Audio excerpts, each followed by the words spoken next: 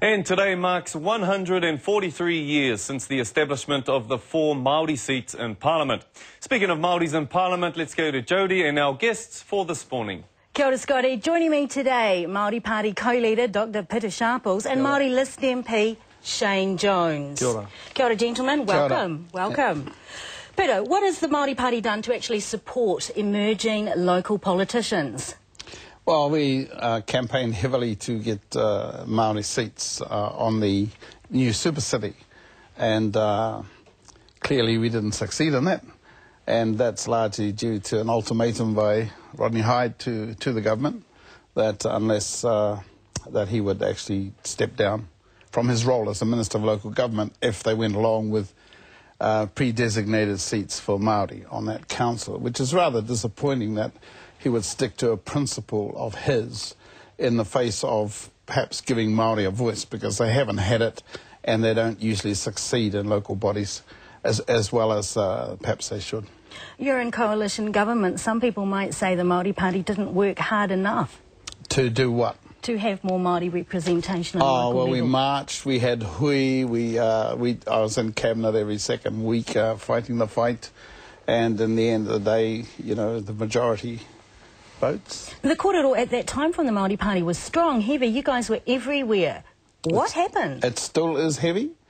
If you go to Matatini, you'll see our haka. It's still all about the seats and the injustice that was done in that sense.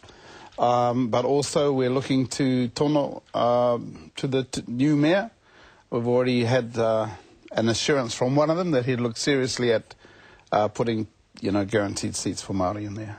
On top of that, I set up the statutory body that allows a Māori body to challenge the council and monitor their activities and have input into their activities outside of the council structure. Look, Labour supported Len Brown, National supported John Banks. Why didn't the Māori Party pick a person and support them through the process?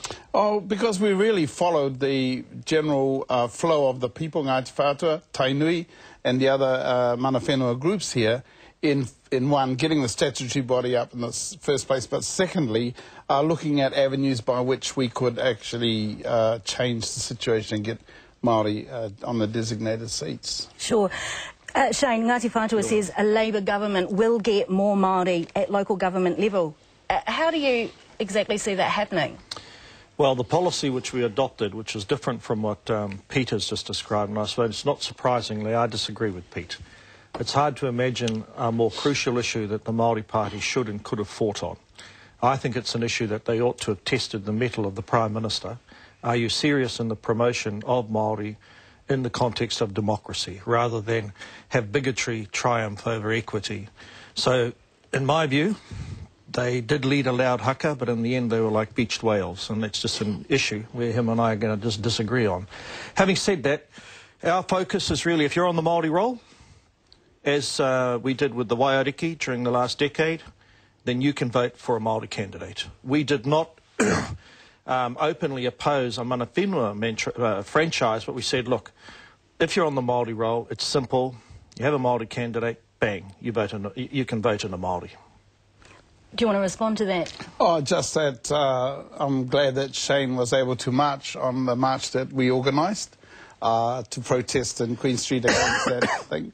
I don't think I disagree with much of what he said, except that we did fight the fight right to the end. At the end of the day, he should know this as an ex-cabinet member, that when cabinet has a vote, that's it, and so you go with the vote.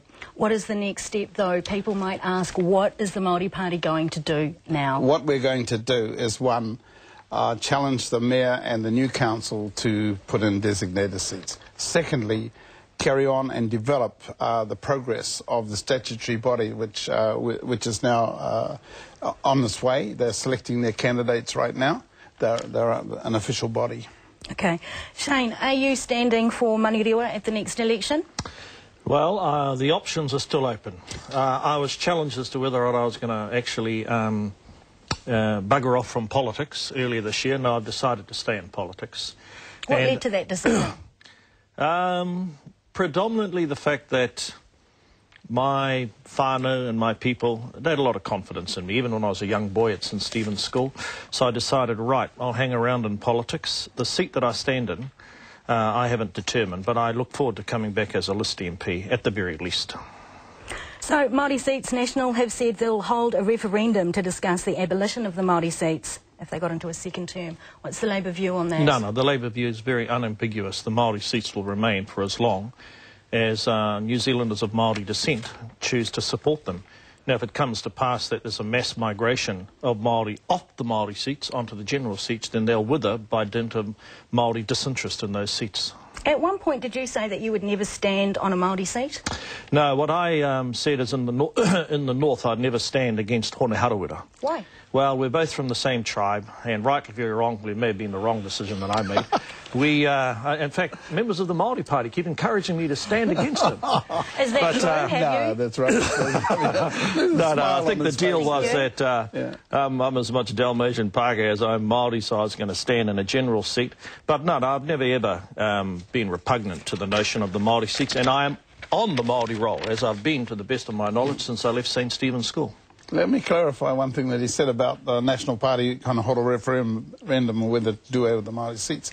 That's all been put aside because now they've approved what we have asked for is an investigation into where the treaty stands and the whole question of constitution in New Zealand. So there's no move at this time for national do over the seats. That's what they've guaranteed us. Is it a breaker for the next election?